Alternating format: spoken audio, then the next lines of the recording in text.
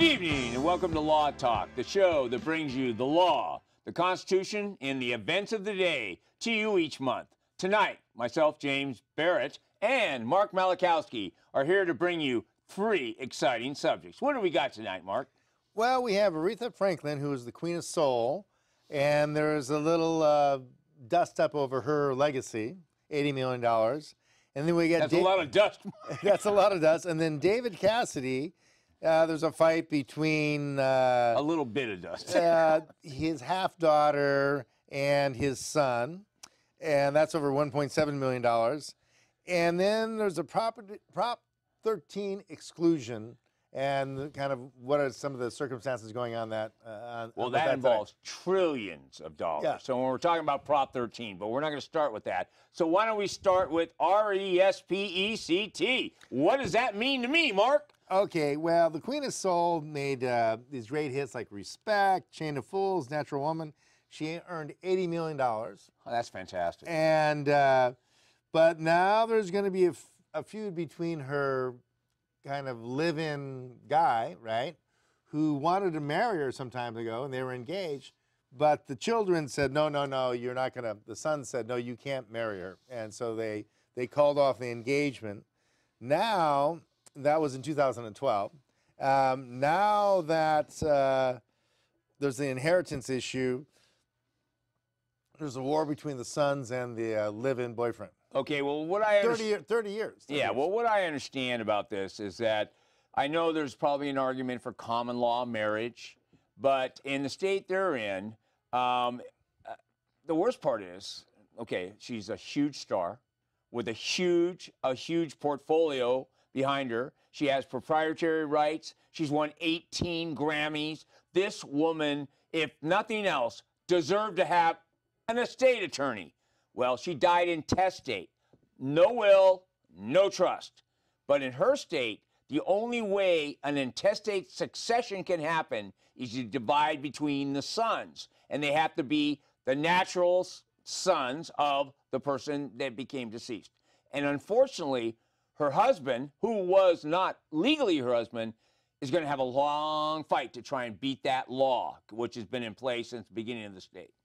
Yeah, and I think the sons are ready to fight, and they've been kind of paying attention to this the whole time. You know, apparently they fought to stop the marriage from coming. For a reason. You know, now if the marriage had come through, then it'd be a completely different thing. But and he may have taken half right off the top. And so, and I guess the question is, why didn't she do a will? Why didn't she do a trust? We're talking about $80 million here. I think she probably could have afforded a lawyer, but a lot of entertainers don't like lawyers. She's not the first. Prince, no attorney. Right, and so they have, you know, they get in dust-ups with the agents and dust-ups with the different producers, and they get a bad taste in their mouth for attorneys. And also, I think maybe they think, well, I'm successful at entertainment. Maybe I can successfully handle my own paperwork, but it doesn't always work out. No, in fact, the problem was that Aretha Franklin was kind of an old world entertainer in the fact that she even demanded to be paid in cash instead of checks or wire transfers. She wanted all her pay before her shows in cash. And she actually kept the cash by the stage as she performed so she could keep her eye on her cash. I got to tell you, that's fairly old world there, Mark. So you got to think about who this woman was.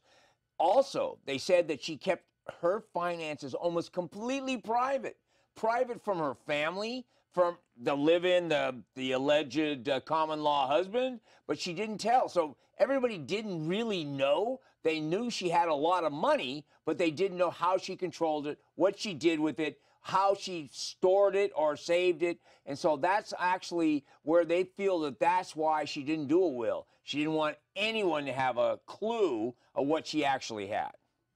Well, that's a good theory.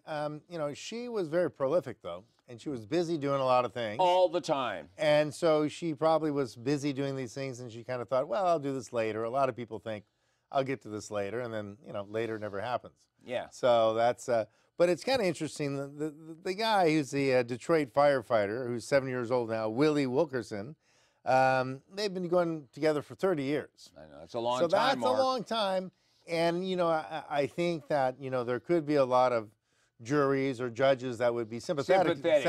and say, well, 30 years, he should get part of the piece of the action here. You know, he did support her all those years. Well, you know, it'd be the best recommendation is get the sons together in a room and say, you got to cut this guy a little bit of money from each of you and end this before it turns into the war of years. It could be 5 years, 6 years, 7 years, who knows how long, fighting. And the worst part is, because the money was from an intestate succession, literally, it can be held before distribution.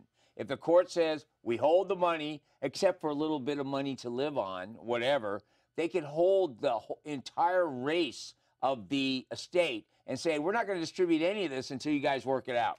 Well, yeah, also, you know, you're not dealing with the trust, so the court's intimately involved. Oh, my God, it's automatic probate all over the place. And, you know, in case people aren't really aware of this, in the olden days, you know, when you had the Rockefellers and all that, they were the only one who had trusts, right? And so they worked it out basically so everybody else but the very rich people who ran the banks, you know, they invented the IRS and the banks and all that kind of stuff and the Federal Reserve, but they're only were going to tax the regular worker. The people who ran the banks, they didn't want to be taxed. They're not going to be taxed. So they always had foundations or trusts, right?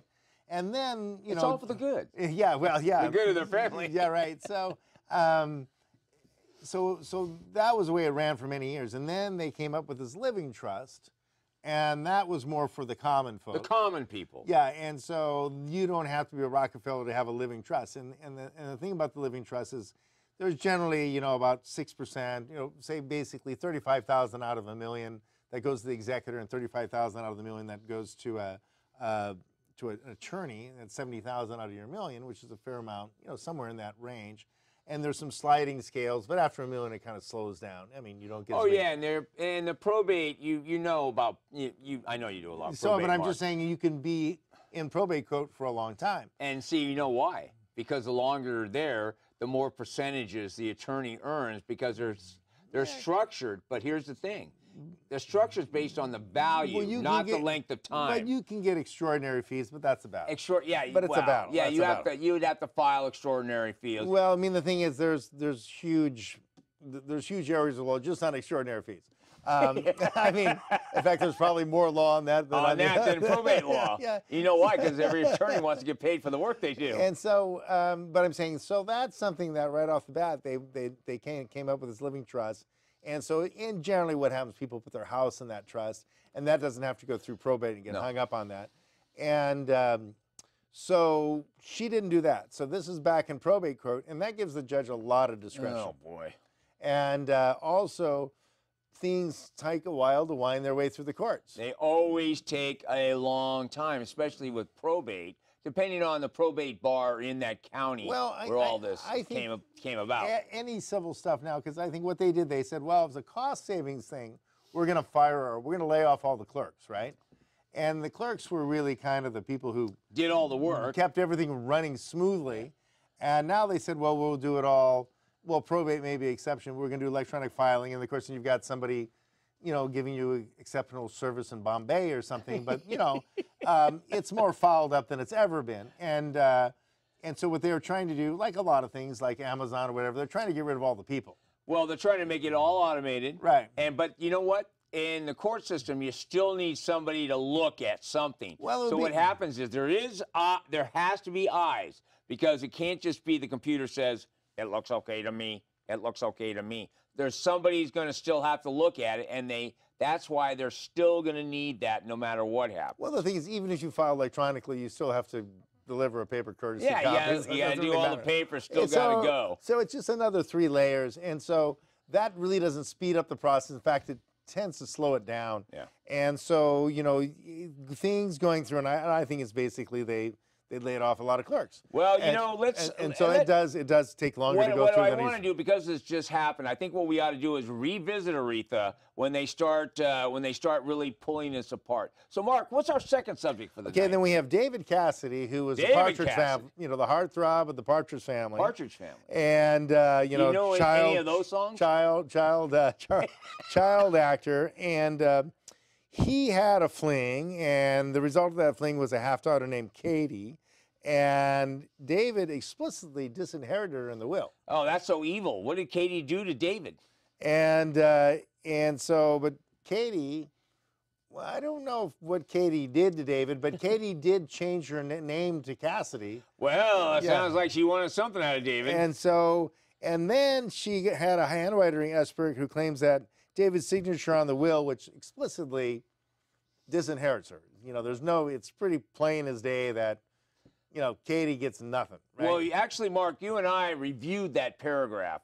And if that paragraph was... It's a well-written paragraph. It's a well-written paragraph. It's not ambiguous. It's not and there's no ambiguity here. Katie is written out of the will, and it's in capital letters in a whole line. Well, there's another sentence like she's written out of the will. No, she's really She's really written out of the will because it says one thing and then it says, let me repeat it again. She is not going to get a dime from my will. And so everything's supposed to go to Bo, who is... Bo!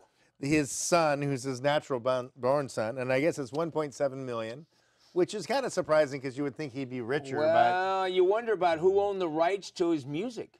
Yeah, but did he sell the rights? Yeah, who knows? I mean, you know, also he was a child actor. He might have signed some stuff without. Maybe his parents looted him. Getting it reviewed or something like that. But it's only 1.7 million, but it's still a fair piece of change. Well, okay. Here's the thing about this. But I mean, there might be some residuals in there too. You never know. There's more to the sad story. The real sad story that might answer your question, why there's only 1.7 million in assets at all or whatever. Unfortunately, David had a really severe drinking problem for about 30 years, and he wasn't really performing. He started sobering up in the last year or two. But what happened was because his best prime earning years just didn't happen. He could have magnified that money substantially if he was out there doing the routes like the Monkees did and all the old TV shows did. Everyone kept coming back, and even, what was it, Marianne from Gilligan's Island, they're all going back and doing stuff, right? And so they keep the generation of cash going. And he had, because he was in the Partridge Family, with the real Partridge Family, and they were in a band, and they had music, he could have been doing revivals and tours and all that stuff that would have made that estate a little larger. So I believe some of this whole issue with Katie was probably revolving over his alcoholism and whatever. Now, he died of complete organ failure. I mean, he must have been doing a lot of something because your body just doesn't shut down. He's way younger than I was when he died, so it didn't really just shut down. It was induced by his actions. Now, do you believe that's probably one of the reasons why him and Katie just didn't get along? Was it over his degenerated acts or what? Well, I think what happens when you have child actors who are very famous, and it's kind of like a gift that kind of comes to them, right?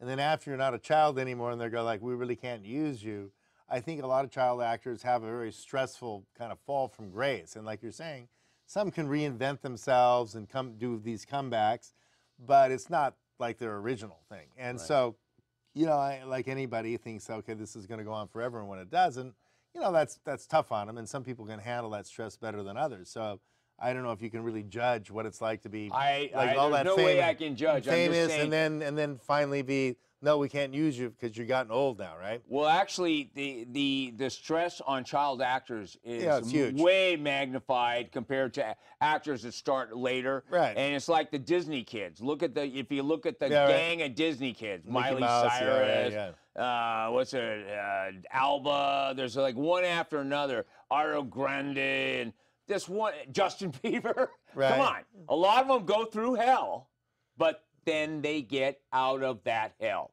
And everyone I just named has gone through hell of all hell because there's that Disney lag where either you're going to keep going and go up or you're going to lag and you're going to go, well, I'm a Mouseketeer. But unfortunately, the Mouseketeer, do you have any dope? And so what happens next is if they don't continue in the process, then they fall by the wayside. Now, even the ones that did the process but had good people around them made it. Like Justin Bieber's a classic, not Justin Bieber, but what's his name? The singer, the other Justin Timberlake.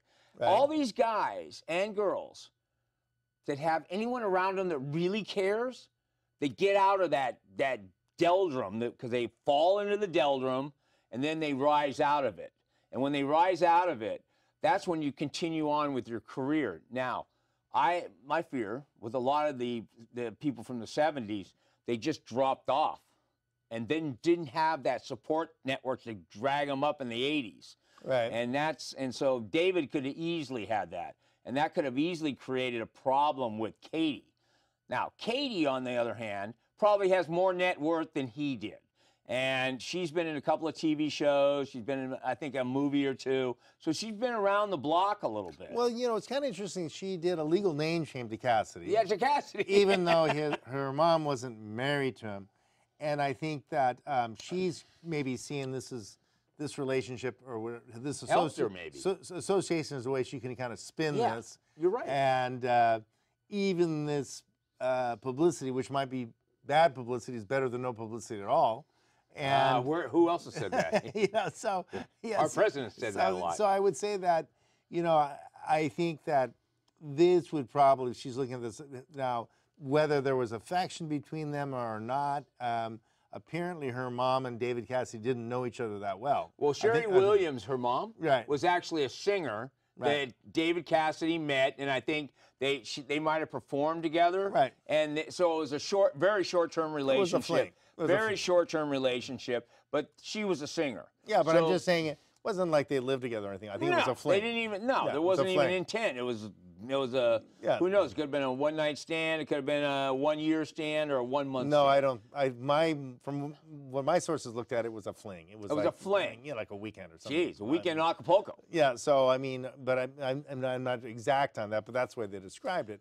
So I don't think it was like a month or 2 months. So, you know. Wow, that's no wonder. Maybe he just had no. Well, he just felt that he was kind of being put upon about this, but then he did have the child. They did have the child, so so that's a half. That's a half child. But Mark, that's a half daughter. Why? Okay, in your mind, why would somebody make such a dramatic writing if he didn't want anything to do with this person? That's the question mark. I mean, I think it's a classic thing where probably the half daughter thinks she's being abandoned, right, unfairly, and you know he's kind of like I didn't marry, you know, this lady. You know, this isn't. You know, I want to take care of Bo, and you know, it's a classic dichotomy when you have, you know, well, nowadays a lot of people don't get married, right? Yeah. Well, anyway, so, on that happy note of not getting married, we go into our third subject tonight. And what is that subject? Okay, this is Proposition 13. Whoa. And what? Hail 13. What Proposition 13 is that. You know, property taxes kept going up and up and up, and people were watching the government, and they were saying that the government really didn't do much. A bunch of greedy people. Well, they didn't see the government doing much that they wanted the government to do anyway. That really hasn't changed much. I mean, people see the government and they go, well, I pay money to the government, and the government kind of does the opposite of what I want them to do. And the government says, well, we have guns, we do what we want, pretty much. And so that's kind of the response. So, you know, in Proposition 13, there was kind of a rebellion. It was a taxpayer rebellion. And they said, no, you can't just keep raising property taxes. You know, there's got to be a limit on this. And so that was kind of a big deal. And they said, well, you know, 1979, we're kind of putting the brakes on this raising of property taxes. And we're kind of going to look back at 1976 valuation or assessment values. And so that's what happened. And well, that's the Jarvis. But it really was a huge political thing now. And they also said, you know, if you're going to raise taxes, you have to have 2/3 of the legislature.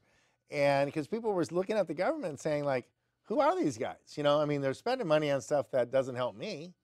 And they're spending money not only on stuff that doesn't help me, but the government's actually spending my money on stuff that are contrary to my interests. Completely. You know, and so it's like, here I'm paying somebody to hurt me. And so they went, now and ever since then, you know, there's been a huge backlash against Proposition 13 and anything Proposition 13's right. And now the government's kind of established that, yeah, you got to pay us to hurt us, right? And so that's kind of the way the government works now, is like, yeah, you pay us, we hurt you, and that's life, you know? So, but Proposition 13 is kind of hanging on by a string there. And we'll see what happens under Gavin Newsom and the new legislature. Well, let me add something to this. But it was a constitutional amendment. So. Yes, but here's the thing: what people aren't associating with open borders and people coming to the country that have no ownership in anything, and then they want to make them voters. Well, they want to put their little gang of children in the schools. They want to make sure the prisons are nice for uncles that go to prison. They want to make sure the welfare is there because I want free money and free housing. So here's the deal. Where's that money coming from? It's got to come from the landowners, right, which has a traditional negative effect for a lot of the countries these people are coming from. Oh, the big landowner, evil man, evil man. But in our state, we have a lot of homeowners. Now, if people are going to vote more taxes to the homeowners, then those people should be landowners that are voting those taxes. And unfortunately, California is being saturated with people that don't own but want to vote taxes against the property owners. Now, Proposition 13 said the government can't keep taxing me double the tax every year with Proposition. Well, I don't know if they were doubling, but I think they were close to doubling. I thought it was going up 5 or 6% a year. No, well, it was different. And here's the worst part: it was different in where you were. Right. So the state codified that only 2% a year is your maximum increase until the home transfers ownership. Right. Then it gets reassessed at the new property value based on 1% of the new property value when that person sells their home. So now, what do you think happens when nobody wants to sell their properties? People are clamoring. So what do you do, Mark? Well, I think what you've got is you really have Americans, and then you've got foreigners, right? And right now, California is not controlled by Americans; it's controlled by. It's getting more and more controlled by. No, but it's foreigners. controlled by foreign bankers, right? And it's not controlled by Americans anymore, and it's not looking out for American interests. And so, of course, if you're a foreigner and you don't like Americans, what are you going to do? You're going to import more foreigners who have sympathies contrary to Americans. Contrary to American citizens, yes. So I mean, that's what we really have now. I mean, and that's how Proposition 13 can be overturned. Well, yeah. And they're looking at that. And so, don't think they aren't drooling no, that's over a big thing. And so right now, you know, we are not really, we're basically, what you would say, we're in occupied territory by foreign powers. We are occupied. And, in fact, we're being invaded. And then they're bringing in, they're taking our tax money, laundering that through different nations, and then paying people the United Nations credit cards, right, and Israel and all this stuff. They're paying these people to come across the border. To come across our border. And so actually American taxpayer money is getting funneled through these foundations, through foreign countries that are laundering the money. They're paying people to invade us, right? And I have a question, and Mark. that's our taxpayer money. I have a question. How much do you think this little caravan coming from Guatemala and Honduras costs a day? Well, I'd say... Where's the millions and millions and millions of dollars coming from? But I mean, if you look at the black money that came into the last presidential election, right, Hillary's election, Soros... $1 billion No, plus. Soros put $2 billion through the Cayman Islands, and that was just cash, right? That's not counting AIPAC and the white money, the money you see. You know, that's like $500,000 here and $500,000 to every senator gets $500,000 to vote the right way, right? Well, you know, $500,000 one way or the other. Yeah. Between friends, what's the difference? But then, you know, they probably get 5, 10, 15 million in the block, right? And so, you know, in the briefcase. So I mean, you got AIPAC, which is a foreign nation, right? But they don't register with FARA. Of course they don't. And so that's the white money. But wait a minute, who got in trouble for that? And so nobody gets in trouble for that. So I mean, except if you're a pro-Trump guy. Oh yeah, but I'm just saying nobody gets in trouble if you're working. So, but if you're working for the bankers, and so you know, probably I would imagine this thing is, you know, it's in the $500 million range, you know, but they're using United Nations credit cards, right? They're using Israel trucks, and the food and all that stuff's all paid through our tax money, going back through that whole usual gang of, you know, bankers and whatever, the foreign bankers who run our Federal Reserve, and but it's taxpayer money. So we're paying to have the Honduras come in.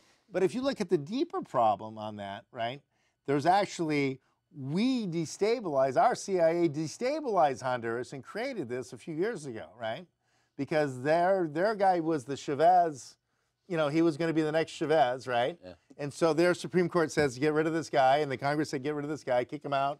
And then our State Department goes, oh, no, we got to put Chavez back. So this was created by Soros there, too. So, I mean, this is a long... Oh, you mean George was over there, too? No, but he was behind us. George, right? Yeah, so anyway... George, where is George? So anyway, Prop 13 is going to be under attack, but what it does is basically, one of the main things it does, if you're doing a parent-child transfer, right? Thank God. You don't have to be assessed, you know, at the increased step-up value of the home or the property. At today's value, right? Yes. So it's like the 1979 assessment. So you can retain that lower property tax and keep things in the family.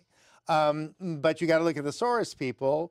The progressives don't like families. They hate that. They hate. Oh, wait a minute, a family. So that's whoa! It takes a village. Yeah, it takes a village. So they don't want marriage. Communist village. They don't want families, and so this is really, you know, a real bastion to help families, and it gets kind of complicated. Like, say, if one sibling wants to keep the house and other siblings don't, then how do you preserve the exclusion, that kind of thing? And there's certain things with timber, and there's certain commercial exceptions. But however you work it out, if you can, it's a good idea to try to preserve this Prop 13. Right. But it's part of a much larger political thing going on now, where you basically have foreigners running California. They don't like Americans. They want to get rid of Americans. And they sure don't like Proposition 13. And like just like they're burning us out this month. They said, wow. okay, you've got land, but you can't cut down the trees. You got to let the squirrels live, and then the whole place burns down.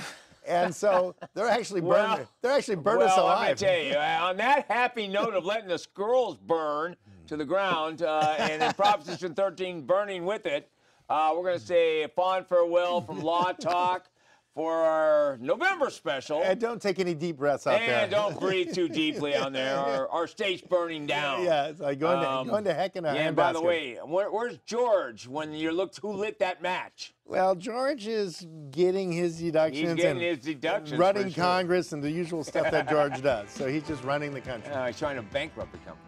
Yeah, actually, he wants to undersell the dollar. Well, you know, he's making a fortune on the dollar.